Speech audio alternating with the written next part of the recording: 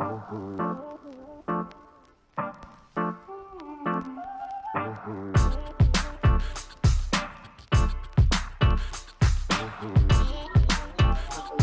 naman ito ay papakita ko sa video na to kung paano mag-backup dito sa server at paano mag-recover. Okay, so dito meron tayong Windows 7 as our client, tapos meron na tayong laman dito. Itong Windows 7 natin, ito siya ay naka-member na ng domain.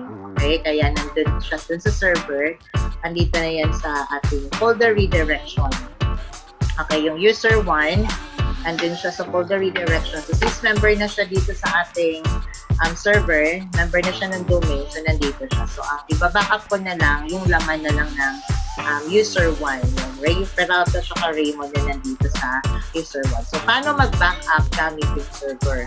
Okay, so, para mag-backup, okay, gamit yung server, una muna, i-add muna natin yung feature para din sa backup. Okay, dun sa initial configuration task, first is, i-add muna natin yung feature. Okay, kasi wala pa dito nakalagay para sa backup. So, add feature tayo para sa pag-backup. Okay, kasi hindi siya part dito ng server natin. So, we need to add that kind of feature which is to backup. Okay, so hanapin natin dito sa Add Features Wizard yung Windows Server Backup feature. I-add natin siya by installing. Okay, then next. Then install. So wait mo lang siya until the installation is completed. Okay, so installation succeeded. So na-add na natin feature para sa backup. So next na ay magba-backup na tayo. So close this one.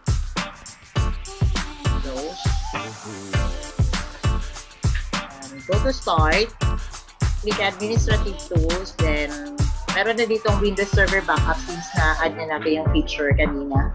So click the Windows Server Backup. Okay, then wait na mag-load siya. Okay, so ito na yon. So yung iba-backup natin yung user 1. Naka-login sa user 1. Pwede din lahatin mo siya buong server, or pwede din mapakustomize mo na. Okay, so ito na yung Windows Server Backup. Okay, then magba-backup tayo dito. Sa pagba-backup, pwede ka mag-backup once, or pwede din mag-set ka ng time or araw kung kailan lang nagba-backup yung server. So, for example, every Friday or every week, meron kang, nagba-backup yung server. So, pwede mo i-set dito. Ikaw lang magsiset ng date, tapos kung anong oras siya magba-backup. Okay? So, dito sa demo ko, yung iba-backup ko is yung ngayon na siya iba-backup. Tapos ngayon na din natin siya i-recover para makita natin yung process niya. Ito na yung backup schedule. Yun yung sinasabi ko na pwede ka mag-schedule ng oras araw kung kailan ka magpa-backup, then backup once. Okay, so backup once na lang. Okay, backup once. So, next, backup options, different option, next. Full server, kung gusto mo yung buong server, iba-backup. So, regardless ng ilan yung mga user na naka-member din sa domain, lahat yun ay mababackup. Okay, customize, ibig sabihin mamimili ka lang. Okay, so sa demo ko, ito muna ng custom ang piliin ko. Next, then, saan, ano ang iba-backup mo? Yung drive C ba? O yung drive E? So, lahat ng naka-redirect sa akin nandun sa drive E. So, yung drive E na lang iba-backup ko. Okay, hindi ko na isasama yung drive C para hindi na matagal kasi 7.84 gigabyte tapos ito 9.82. So, hindi ko isasama yung C. So, i-check mo ito para hindi masama yung C. So, E lang. Saan ko ilalagay? Choose the type of storage for the backup. Kung local drive ba siya o naka-remote. Okay? So, kung sa drive D mo ilalagay o sa drive C mo ilalagay, local ba yun? So, ibig sabihin ng local dito mismo. Okay? Yung hindi naka-shared or yung naka-remote shared folder. So, dun ko na lang ilalagay sa remote shared folder. Okay? So, next. Okay? Then, yung path. So, kukunin mo yung path na naka-remote shared folder mo kanina mo, which is yung ito, rito yung naka-remote yung folder redirection. So, kunin ko lang yung path niya. Okay? So, kukunin natin yung path. sharing, ito yon. So, dyan ko ilalagay yung backup natin. Okay? So, paste natin siya dito. Next. And then, copy backup or full backup. So, copy backup, which is recommended. Then, backup. Okay? So, hihintayin mo lang matapos yung pagpa-backup. So, since megabytes lang yun, so, hindi siya ganun katagal. Unlike na gigabytes yun. So, medyo katagal. So, ang checking natin dito is hahanapin natin yung system image.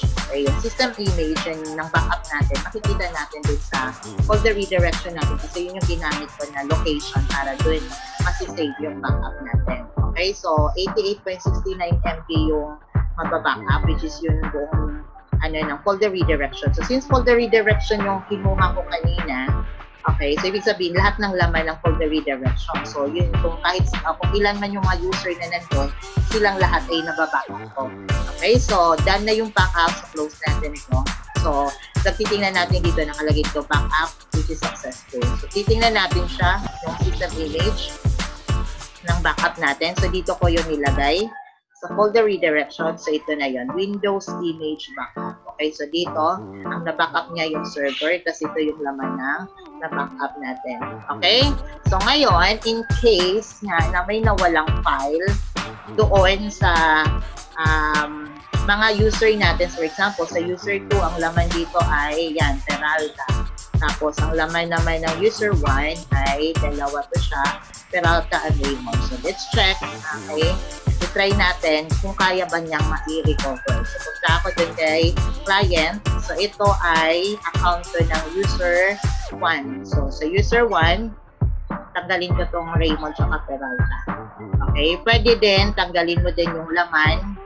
Okay? Yung laman naman dun sa user 2, pwede mo din tanggalin yon. Kasama din naman yun na mababackup. Mari-recover, sorry. Okay, so since natanggal ko na, so wala nang laman yung user 1, natanggal ko na, so i-recover ko ngayon. Okay, so paano mag-recover? Doon pa rin sa ating Windows Server Backup. Okay, so recover naman tayo. So recover. Okay, this server. Next.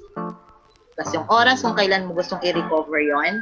Okay, so ito sa akin, ito na lang ngayon din mismo. Next. Then, ano ba yung i-recover mo? Files and folder ba or yung buong volume na yun? So, since ang tinanggal ko kanina ay files at folder lang, so, yun na lang ang i-recover ko. Files and folder. Next. Okay, so dito, nasa server, expand natin siya. So, nasa loob ng redirection. Okay? Then, yung folder redirection.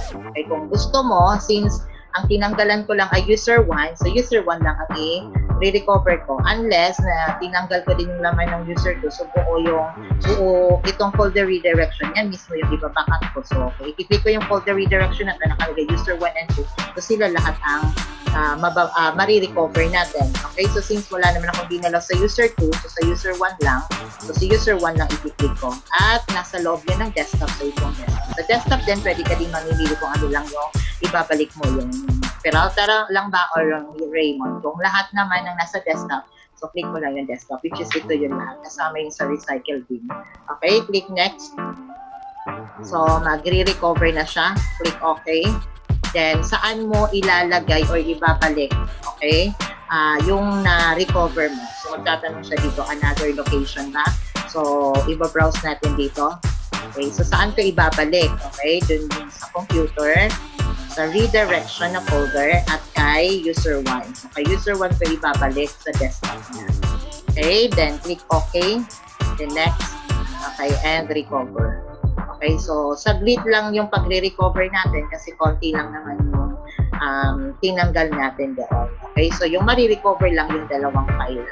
Okay, so restore of files is completed. So completed na siya.